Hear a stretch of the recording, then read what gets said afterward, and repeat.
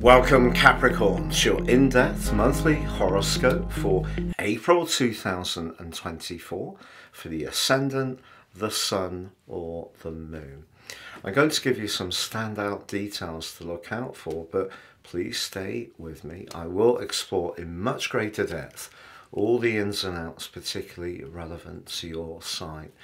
Now, there's a big emphasis on your home, emotional and family sector this month. It begins with Mercury in this area along with the Sun, but Mercury does go retrograde on the first day. But we have Venus joining this area on the 5th, we have the Sun combining with the North Node on the same day, and of course we had that glorious solar eclipse on the 8th in the Northern Hemisphere and the 9th in the South. And that's going to be almost exactly conjunct Chiron. Very, very close, only 1 minute apart. So where you live, how you feel about things, your immediate environment, your sensitivities, your need for protectiveness is certainly a big part of the picture early in the month. But as April develops, a much more charismatic set of influences is set to unfold for you. Please stay with me for more. But if you are new to my channel, thank you so much for joining us. This is very much a community. If you have any thoughts, please share them. I interact with each comment. If you're a returning visitor, thank you so much for your company. I much appreciate all your likes, comments, shares and subscriptions. If you've yet to subscribe, I'm racing towards 120,000 subscribers. Please click or tap on the bell notification symbol. That means every time I drop a video, you will get an alert. And if you would like to ascend above this zodiac broadcast and embrace the power of personal astrology, if you give me 3 pieces of your birth data of time and date and place, or if you don't know your time, date and place, I can produce for you your life roadmap report. This will give you searing insights into the patterns that have played out in your life so far, but also a much more intimate understanding of how to work with these energies more effectively going forwards. And in my special package of 30% off, you can also get your 12-month transit report. That's the moving planets in the sky interacting with that unique blueprint that only you were given when you were born. Please see the link below for more. So Capricorn, as you start this month, I'm sharing on the screen now the event chart for your sign. And you can see at 0 degrees in your sign, we also have just tucked inside of that the moon in the 12th house in the free-spirited Sagittarius. But the moon in the 12th house can be very much to do with feeling a need to withdraw a little bit. It certainly could see you quite sensitive at the very start of this month. But if we look at the position of Neptune, just down there almost on the 4th house cusp, very much to do with how you feel, the moon and Neptune are in a square. Whatever you discuss this month, whatever you think about, the ideas you exchange, the programs or TV shows that you tune into, the information that you download, is going to have quite an effect upon you. But it can have an effect in a very psychological way. And that's the key aspect that takes you into this new month. But also you can see the midpoint in the sign of Aquarius is in the 2nd house. The midpoint's the balance between the desire of the Sun, which of course is very much about our inner energy, and the moon, which is very much about protectiveness. The balance of those two, and divided by 2 with the midpoint, is in Aquarius, and that's in the 2nd house, but that's squaring up to Uranus in house 5. You could find yourself a little bit impetuous this month in terms of splashing out on things that might give you a sense of uplift, but understanding the motive behind that is going to be important too.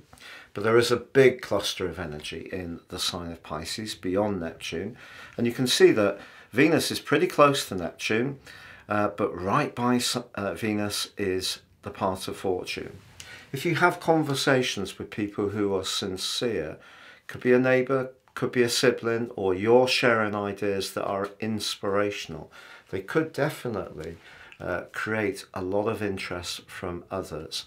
But broadly, the moon is squaring up with both the part of fortune and Venus too. So that unreality that the moon square with Neptune can create is something to be mindful of. How do you overcome that? Well, I think it's important to listen to your instincts. If you do feel something doesn't seem quite right at a gut level, then it is very important to tune into that. Now, there's also a big cluster of energy down there in house 4, including the Sun and the North Node, Chiron, and also Mercury. And as I mentioned before, Mercury goes retrograde later on the first day. The 4th house, in a practical sense, is very much about our immediate environment. It's where we live. It can be how we feel about ourselves, our connection to our inner world, but also it's very much about our relationship to our parents, our children, other family members. Most of all, the 4th house is a lot about protectiveness and shelter, security, whether it is in a physical or emotional dimension. So you can see that with the big emphasis on the 4th house, quite feeling, but the sensitivity of your communications, the part of fortune, Venus and Neptune squared up by the moon in the very psychological 12th house. Yes, you can have lots of chit chat, but it's really how you feel as you go into this month. But the other thing to tell you about, I did briefly mention that Uranus is in a square to the midpoint. But of course, Uranus and Jupiter are going to meet for the first time in 14 years in a conjunction on the 21st of this month. And for you, that is in a very exciting area. So you do have an opportunity to develop your ideas at the start of this month, but with the planet, which is very much to do with the exchange of ideas, Mercury in retrograde, there could be some rethinking. Not everything that you've had in your mind to do may go forwards in quite the way you expect, but that might not necessarily be to your disadvantage ultimately. But you have got that bright sparkly energy in house 5 that's going to come back to you later in the month. Now, on the 3rd of the month, Venus moves forwards and connects exactly with Neptune, so the most beautiful of aspects. If you are someone who enjoys the movies, photography, or writing, or you're a musician, you could find yourself absolutely on top form by the 3rd. But by the 5th, Venus, the planet of relating but also of money, moves out of house 3 and into house 4. Technically debilitated in Aries, but if you've wanted to get some things changed decoratively in your home, Venus is going to give you a lot of thrust over the next few weeks. Venus also forges an alliance to Pluto in Aquarius for the first time in over 200 years. Pluto's in that part of your situation, pushing and provoking you to maybe think about your self-worth, your values, and your money in a different way.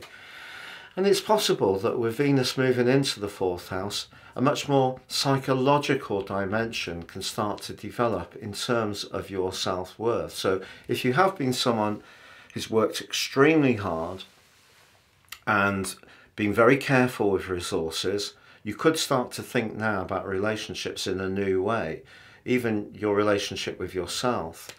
But on the 8th in the Northern Hemisphere and the 9th down south, we have that total solar eclipse. But it's just 1 minute away from Chiron in the 4th house.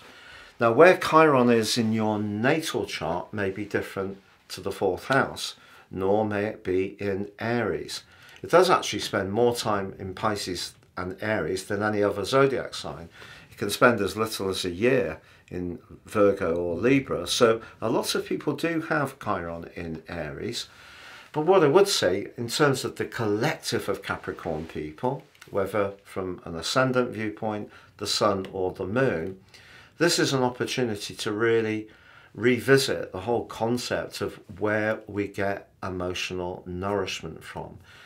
And if you're somebody who is very supportive to others, you've always got time to listen to other people's issues, but when it comes to your stuff, that seems to not get the same amount of support, then this is a really important solar eclipse. It's going to provide a backdrop of energy for the next 6 months, but if you feel that you're never really taken seriously around the things that are delicate for you, this can be something that you're really going to want to see happen over this next half year. Now, Mercury continues to retreat, so it's possible that some arrangements, maybe to do with meeting up or connecting with your family members, may be rejigged, or if you've got contractors in who are doing some changes to your property, particularly with Venus in the 4th house, decorative changes is entirely possible. You may find that someone is somewhat unreliable. But from the 10th through to the 13th, the retreating Mercury meets the advancing Sun. They're exact on the 11th. We have a cazimi. It's an inferior conjunction because Mercury is this side of the Sun in between the Earth. What happens is Mercury sits, as we see it, in the heart of the Sun, and the Sun amplifies Mercury's qualities. But Mercury in the 4th house is very akin to Mercury in Cancer. The emotionality, even though the host is the fiery Aries, the 4th house for you, the emotionality can in some ways blur the rationality that Mercury likes. But this is an opportunity to use the drive of the Sun to cut through. If you are feeling a bit defensive or oversensitive or a bit prickly, you can certainly start to think about that on the 13th as Mercury applies to Chiron itself. From the 14th to the 19th, a magical link between Venus and Mercury. If you do work from home and it hasn't been completely set up in the way that makes it easy for you, you may adapt your space, redecorate it, give you a bit more privacy from the other domestic activities. Then again, it could just be that in a business that you work in, away from home, you can just create your own space in a more pleasing and productive way. If you have ideas to provide services locally, perhaps working on a part-time basis around childcare or another job, that combination between Mercury and Venus can be very, very lucky. Now, Venus does go on to apply in a beautiful way to the node on the 17th and Chiron on the 21st. If you give to situations your compassion, your personal understanding, your ability to tune into situations in a more emotional way, that will be to your advantage.